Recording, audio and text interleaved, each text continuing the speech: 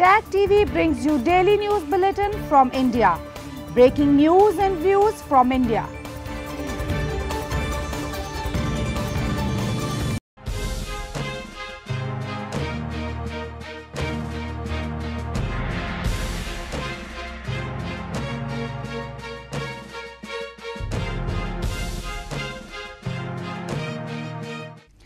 Good evening. Welcome to South Asia Newsline. I'm Lipakshi Khurana. Here are the top stories we're tracking for you on Monday, the 20th of June.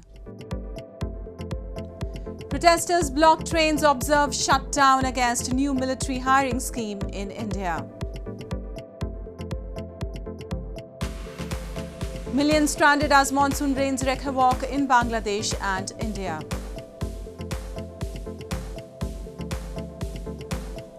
And Sri Lanka opens IMF talks for bailout as economic crisis worsens.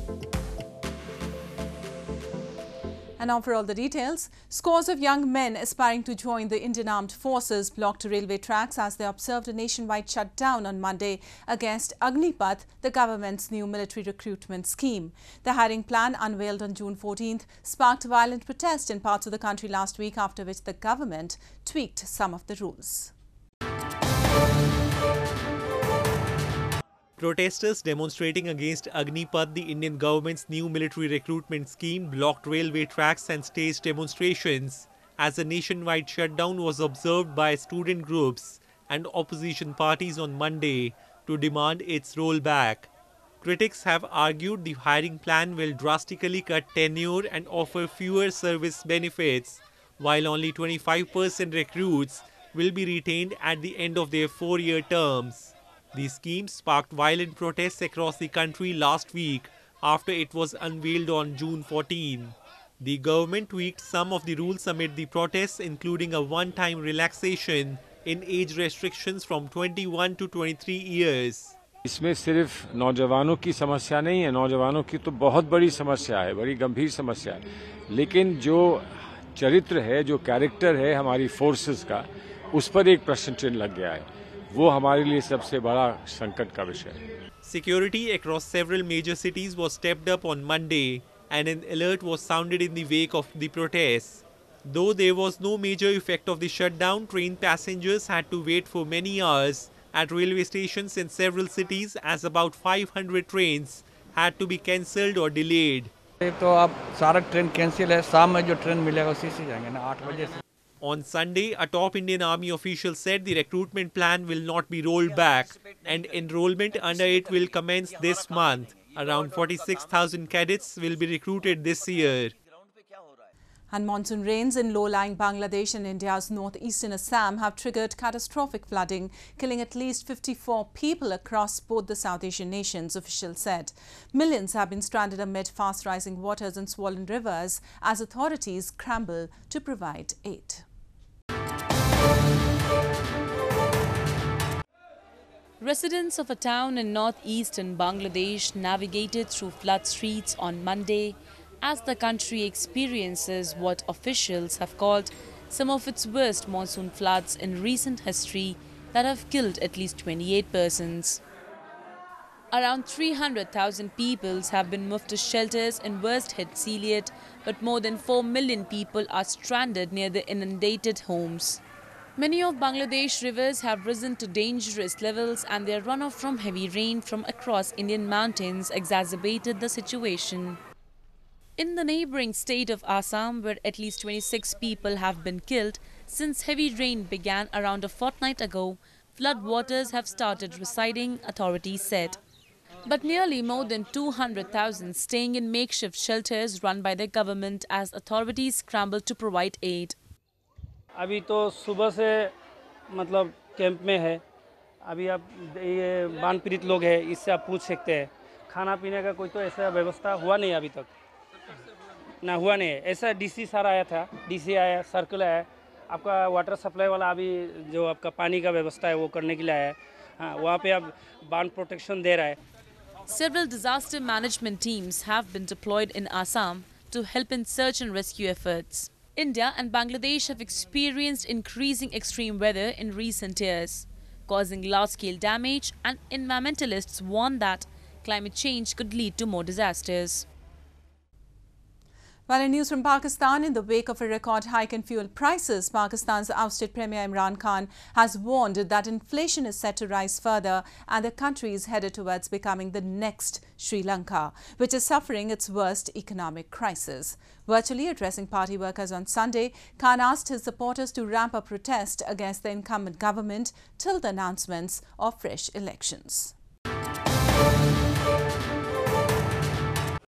Pakistan's ousted Premier and opposition PTI party chairman Imran Khan on Sunday warned that inflation is set to rise further and the country is headed towards becoming the next Sri Lanka, which is suffering its worst economic crisis since independence. Virtually addressing supporters of his party who held nationwide protests on Sunday night after a record hike in fuel prices, Khan asked people to ramp up their struggle against PM Shehbaz Sharif's government till the announcement of fresh elections. While comparing his tenure with the incumbent government, the PTI chief said that his government had rolled out subsidies and distributed health cards despite being in the IMF program. दूसरा मसला ये है कि पाकिस्तान को जिधर ये लेके जा रहे हैं अब मुझे खौफ है कि ये उस तरफ जा रहा है जिधर श्रीलंका पहुंच गया और वो मुझे खौफ ये है कि हमारे पास जिस तरह ये हमारी अब रेमिटेंसेस गिर रही हैं, हमारी 10% एक्सपोर्ट्स गिरी हैं पिछले महीने, जिस तरह ये ट्रेंड जा रही है हमें खौफ ये है कि हमारे पास डॉलर नहीं होंगे. He said the current government was claiming that he had laid landmines by giving out subsidies, but the fact was that the PTI had increased petrol and diesel prices by just a few rupees, while the incumbent rulers had raised it by more than rupees 100.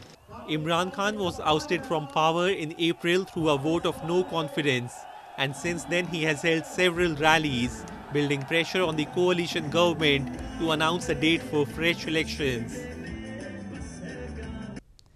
Moving on, a protest was recently held by locals in Pakistan-administered Kashmir to express anger over frequent load shedding in the illegally occupied region. The protesters blamed Pakistan government has failed to provide them even their basic amenities and have left them high and dry. Scores of locals recently held a protest in Pakistan-administered Kashmir against frequent load shedding in the illegally occupied region, which has crippled life and their livelihoods. The protesters expressed that they are unable to run their businesses and their children are unable to carry out their studies due to unscheduled and prolonged power cuts, which give them a distressing time. They demanded that they should be given at least 400 megawatts of electricity for free. Despite having mega dams and hydropower projects like Neelam Jhelum hydropower plant in the region, they have to face such a situation. हम ये मुतालबा करते हैं कश्मीर से, पाकिस्तान से इस मामले को फिलफौर नोटिस करें.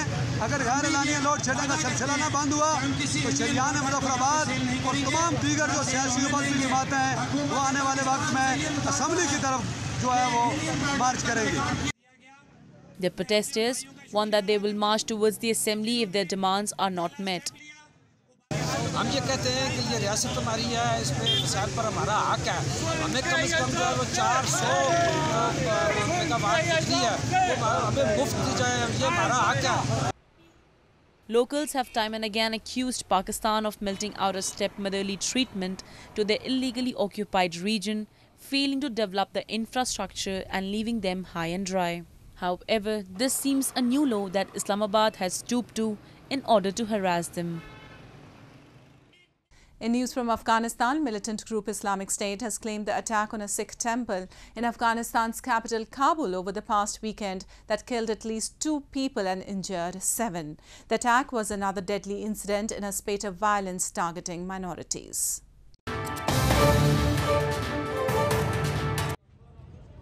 Militant group Islamic State has claimed the attack on a Sikh temple in the Afghan capital Kabul on Saturday that killed at least 2 people and injured 7, another deadly incident in a spate of violence targeting minorities and places of worship. A Taliban Interior Ministry spokesman said attackers had laden a car with explosives, but it had detonated before reaching its target. The official said one Sikh worshipper lost his life in the attack and one Taliban fighter was killed as his forces took control of the area. Islamic State in a statement said the attack was in response to insults leveled at Prophet Muhammad, an apparent reference to remarks by a former spokeswoman of India's ruling party that have been condemned by many Muslim-majority countries. The blast on Saturday was widely condemned by UN officials who urged that minorities in the country needed to be protected. India's Prime Minister Narendra Modi said he was shocked by the attack. Since taking power in August, the Taliban say they have increased security and removed Afghanistan from militant threats, although international officials and analysts say the risk of a resurgence in militancy remains. An attack at another Sikh temple in Kabul in 2020 that killed 25 was also claimed by the Islamic State. Sikhs are a tiny religious minority in largely Muslim Afghanistan, comprising about 300 families before the country fell to the Taliban. Many have since left, according to the members of community and the media.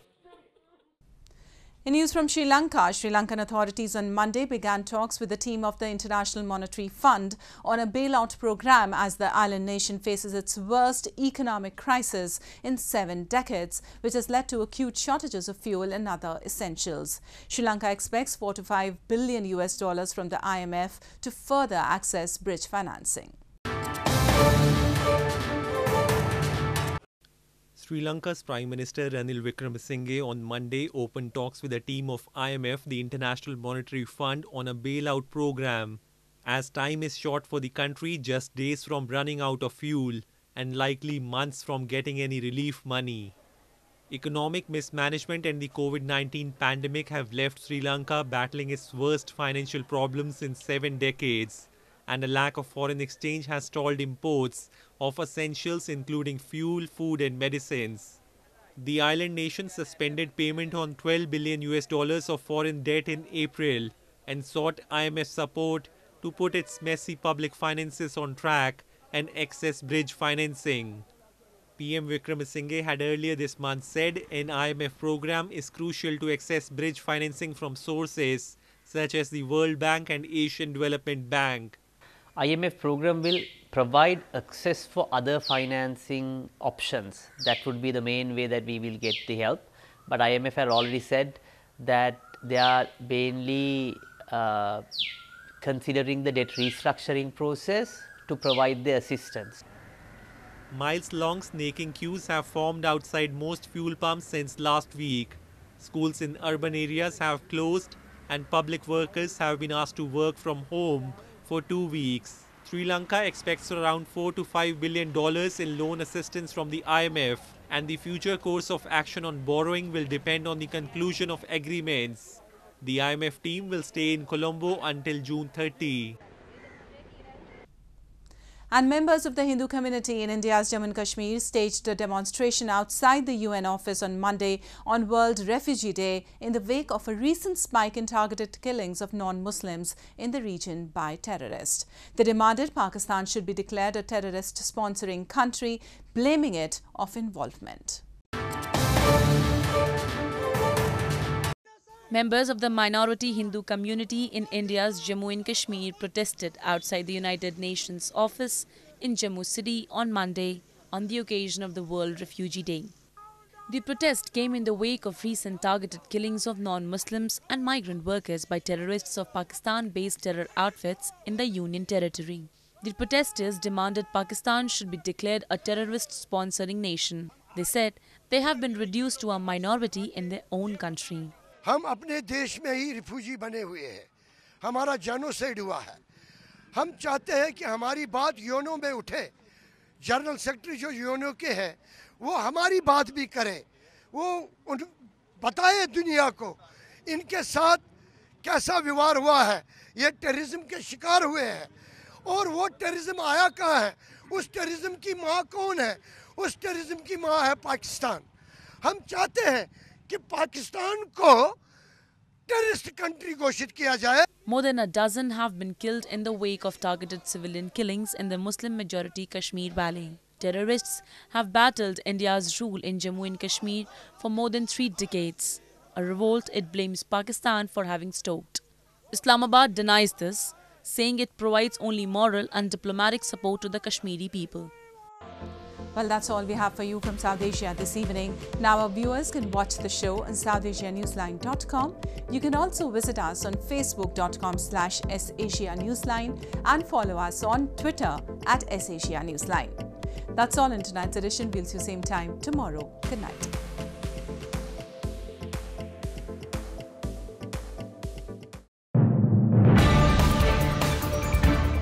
Tag TV brings you daily news bulletin from India. Breaking news and views from India.